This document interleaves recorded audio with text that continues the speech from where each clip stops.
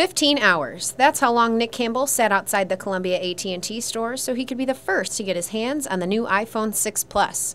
He's camped out for every model of the iPhone since 2007. It's a new excitement every year. New things every single year that Apple does, it's just a new excitement.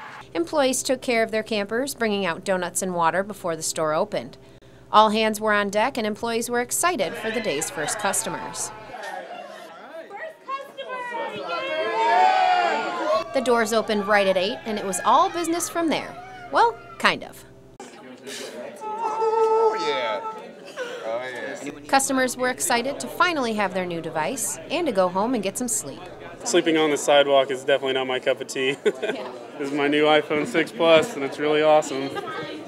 For the Apple fanatic, a little sidewalk camping is nothing when you've got your hands on the hottest new device. In Columbia, Ryann Rumbaugh, KRCG 13 News. He's trying to steal my phone.